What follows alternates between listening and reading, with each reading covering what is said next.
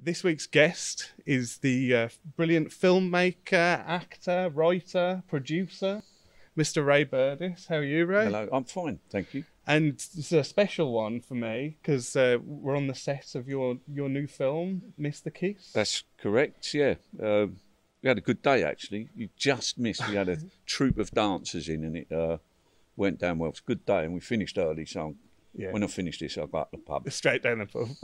Perfect. And how's it been trying to be a filmmaker during a global pandemic for the last 2 years? Has that been hard work? Yeah, it was. I mean, the last film that I'd done, To Be Someone, we just were going into the lockdown pandemic. So I had to do the editing at home. Some of it with Zooms, which I find very frustrating because I like to be hands-on. And then I convinced my editor to set up shop in my house, which he did, he kindly did, and we got it done.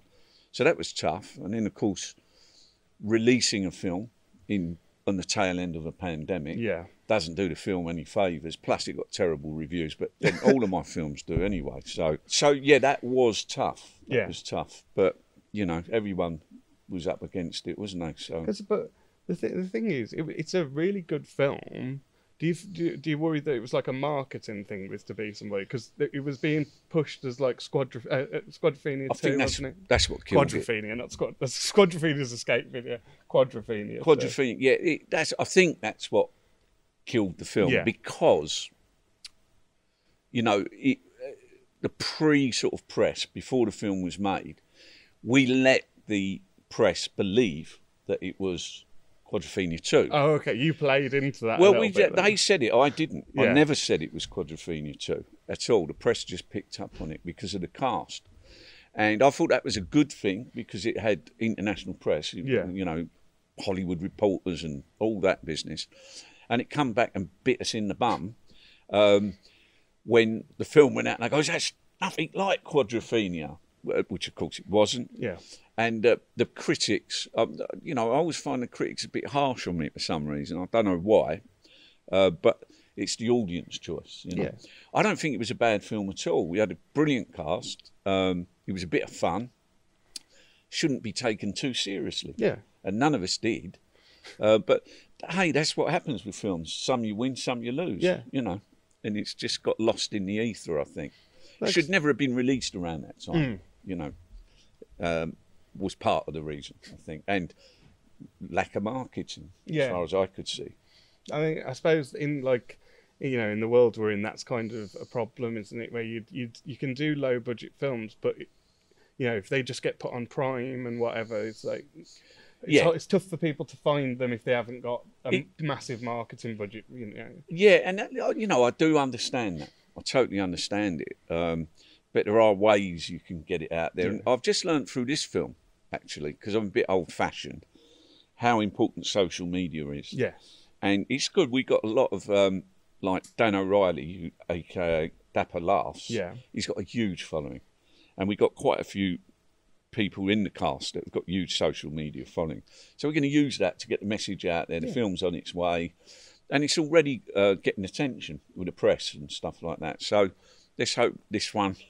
I've got a good feeling about this one, though I shouldn't say it.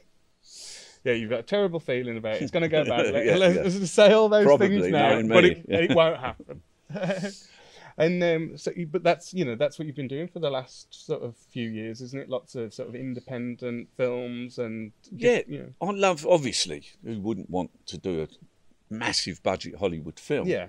But I do enjoy making British, low budget films. I don't know why. I couldn't tell you why because my fee's low, so I don't know why we do that. But no, I enjoy doing it. And the cast that come on board, everyone, they're all working under rate really, because of their passion for the film. Yeah. And for me, I'm passionate about film, so as long as I'm making them, I'm happy. Yeah, it's brilliant though. That you've sort of made that your job. Where it's like some people don't get a chance to that, and some people, like you had a successful TV series for 3 years, 3 series that you know, that could be all someone gets, you know, like one television series and then nothing else, you know. I suppose you've been lucky in that way that you've kept doing it for 20 years. Been very, very, very lucky. And, you know, sometimes you make your own luck. Yeah. But even at this stage, you know, I was reaching, you know, I'm no spring chicken, I'm 64. You don't look it, you don't look it. I feel it. But I kind of lost my drive. Yeah. Right? And I teamed up with a guy called Michael Head, who's my partner now in Fugitive Films. Yeah. And he's younger than me, and he's got the drive that I used to have. Yes. And it really works. You know, he's very passionate, and he makes things happen. And I think that's going to be a good thing for me in the next few years. God forbid, you know, or God bless us to do it. And we'll make some good movies together. Yeah, brilliant. You know, that's really exciting. Like I say, to go back, you know, the reason I'm a fan of yours, the reason I fell in love with your comedy and your style of everything is Operation Good Guys, what I was talking about earlier. I don't know if it's, you know, for you, maybe it's too old to talk about or whatever, but I absolutely love that show. Yeah, it was a bit of a phenomenon, really, because I used to love a program called Cops. Yeah. Right? And it was an American documentary, fly on the wall, real series. And I thought, wouldn't it be good, and this is a true story, right? It's come out at last, right? I thought, let's make a drama, a scripted sort of drama, improvised scripted drama, deadly serious, about cops, you know, cool cops. And we made a pilot or a promo of it, sent it into the BBC. And I got a phone call from Hugo Blick, who at the time was at the BBC, and phoned me up. He goes, "Ray," and I says, "Yes." He goes, "That's the funniest thing I've ever seen." And I went, "Oh, you got it." Yeah, we meant it to be a comedy, and then it developed from there, you know. And I was really pleased. I loved doing it. Yeah, I absolutely loved doing it. And there is talk of us doing the One for the Road movie. Of Operation Good Guys. Yes, please. It just needs, you know, I think it needs, and deadly serious, this is happening as we speak. We're looking for a young writer who we can transfer our thoughts to. Yeah. To bring, you know, he's old. It's old, you know, I don't know, 20 years old or something. Yeah, like 97 was the first series, I think. So it needs fresh blood. Using some of the old characters in there, the main characters, but have fresh blood in there and a fresh approach, you know. And hopefully we will be doing that pretty soon. Oh, that's music to my ears, honestly. Good. Yeah, absolutely adore that show. And, you know, it's just like you say, there was definitely, especially series 2 and 3, there's no question that was a comedy. I mean, I don't think anyone could have watched it. Well, and thought, what was these real police? Well, that happened at the beginning. And people just didn't get it at first. They thought, is this some weird documentary or what? Are we following buffoons? And they gradually fell in. Yeah. Gradually fell in. And the BBC are terrific at hanging in there. They got it, you know. Yeah. And they said, let's just keep going, because the ratings did plummet from the first 2 episodes. I think it had the biggest downturn in ratings in BBC history. But they stuck with it, and it became a very popular, you know, award-winning series, which I'm very proud of.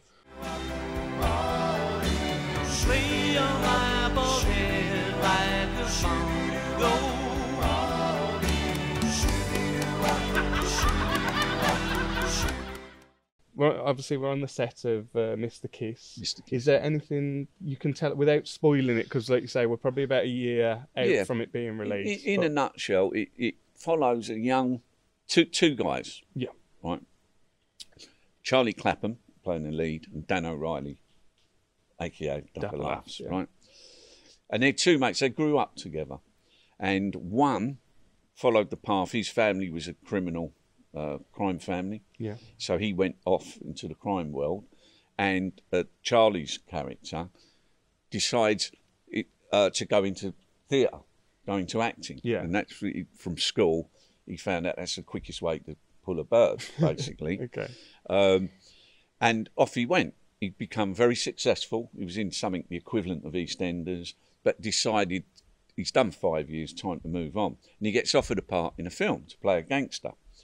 So he asked his friend, "Do you mind if I shadow you for a week? Yeah. So, you know, I can study your character and I want to make this really real." And then it enters a roller coaster of disaster. He gets dragged further and further and further into the world of crime. It is a comedy, yes. you know, an out-and-out comedy with some dark moments, you know. And that's kind of all I can tell you about that. Okay. It's very intriguing, very, sounds good. And the cast as well. Like, when you invited me and I was like, I went on IMDb, I was like, oh, wow. And it was like... Yeah, it's a great It's cast. an amazing cast. But they're very supportive. And yeah. a lot of them, a lot of the cast I grew up with, you know, so we all know each other and pick up the phone, come and do us a favour, come and do the film. And they all turned up and they've given it 100%. And that's amazing. Like you say, when you're saying like people definitely taking less money than they would normally get or whatever, but they're doing it for you. Yeah, like... and they're doing it for the love of film. And they like the scripts. You know, if the scripts was crap, they wouldn't do it, yeah. You know. Oh, sorry, Ray, I'm busy that way. Yeah, or words to that effect. Yeah. Yeah, because you obviously back in 1990 you produced for Fugitive. You produced the Krays film, and Martin Kemp's in this. But you've known Martin and Gary for years, haven't you? Yeah, we went to a drama club. It was not really a drama school. Yeah. Together, run by a lady called Anna Scher, and a lot of people have gone through Anna Scher. Yeah, I was going to say I definitely recognise that. Big names, big directors, big actors and actresses. And I knew they could act. Right, they were in Spandau Ballet at the time, so that gave us our international appeal for a film, and you always have to think of that.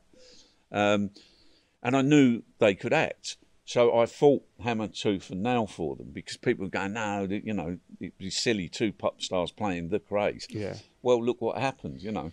It was a huge film, huge success. That's a legendary film, isn't it? Yeah, so I was very proud of that. And I was very proud of the boys, the performance that they put in, you know. Yeah. And look, here we are today with Martin Kemp in this film. You know, it's great. Still calling in favours 30 years later. Of course, always. Every time the phone rings, they pick it up. Oh, it's Ray again. What does he want? It's always something. But there you go. Behind the camera filming today is my older brother. But one of the things I love about watching your films is waiting for Mark, your brother, to pop up. Yeah. And you seem to have like a really good relationship with him, and I expect some of the things you made him do in Operation Good Guys. I'll do it for fun. And he's great, and we're very close, and all my brothers are very, very close. And Mark, you know, he's done his time. He was Stewpot in Grange Hill. Yeah.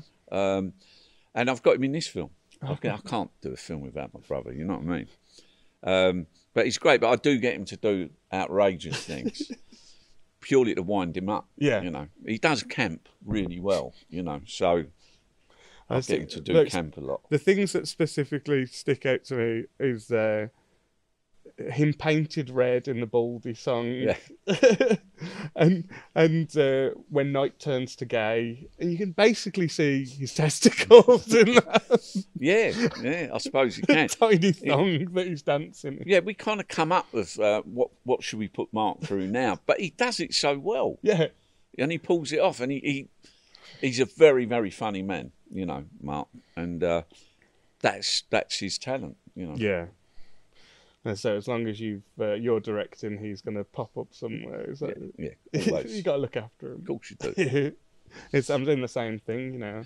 No, but that's good. That's good. I love keep that. Keep them in jobs, you know. I think family are everything, and like me, my crew, my actors. It might sound like a wanky director thing to say, but they are like my family. Yeah. And I generally work with the same cast.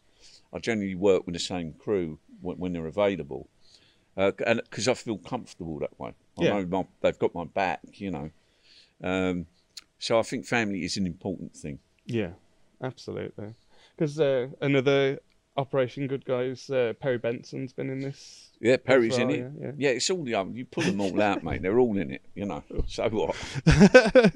But it's lovely, you know, and it's like I say, as a fan, it's great to see when people pop up and you're like, oh, you know. Yeah, no, it's nice, you know. And if they weren't any good, I wouldn't use them. So what's next after Mr. the Kiss? Have you? I suppose the Operation Good Guys. Yeah, or... we're yet to develop it properly. Operation Yeah. Good Guys. We've got a script. We're not happy with the script, and I just felt it was a bit old hat. Yeah. And we're trying to modernise that. We've got a couple of films on the slate. One called House, which is about house music, which I'd love to do that soon. We got quite a lot of stuff. Some of it, again, I can't really tell you what it is because of it's been developed, and I don't want anyone nicking it. But we got some stuff to do. Perhaps one more before Christmas. Oh wow! Like that productive at the minute, yeah.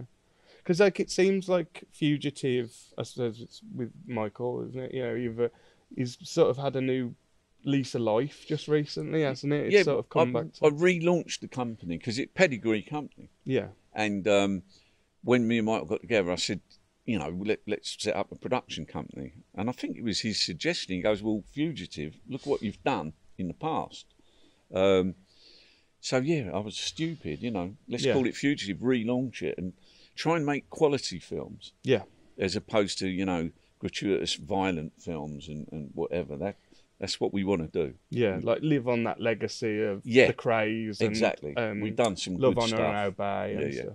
So we got to, you know, keep the flag flying. Well, on the gratuitous violence, how did you feel about the Tom Hardy version of like a Krays film, The Legend? Look, obviously Tom Hardy, fantastic actor, and he, you know, he never met the Krays. The Krays were dead when I met them. Yeah, I met them in prison, and he got them off to a tee. And I don't know how. He must have seen some video footage or something of them. The way they spoke, and that was good.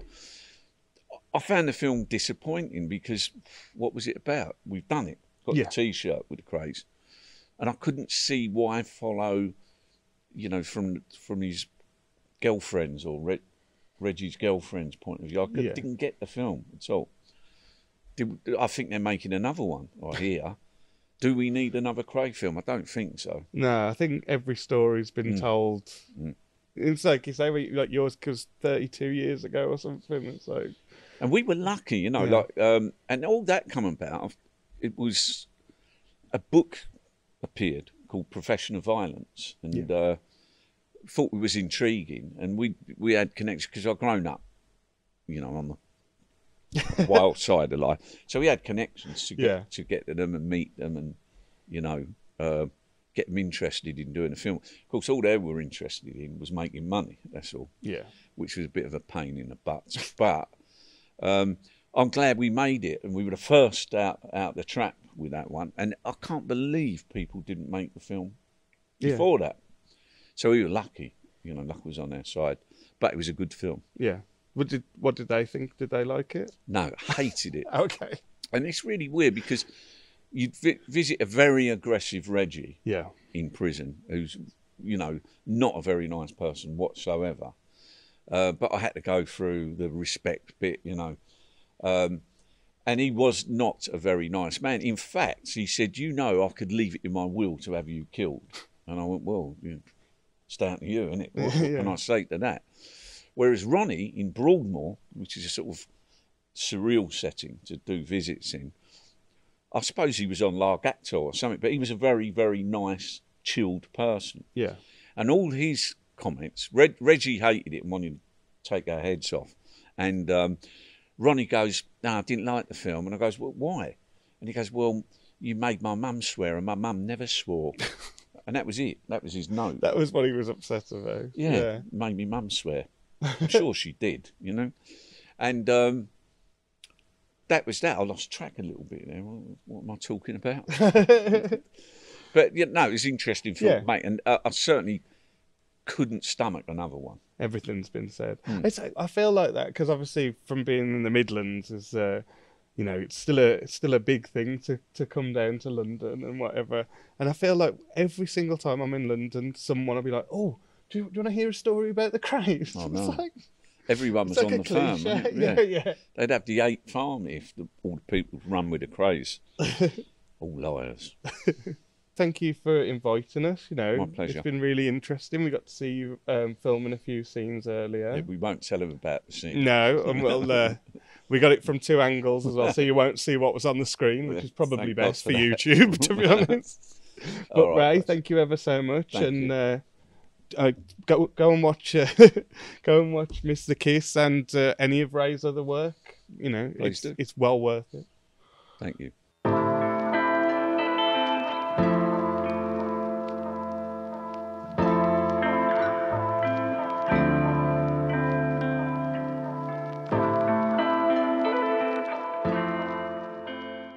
You have to embarrass yourself, Mark.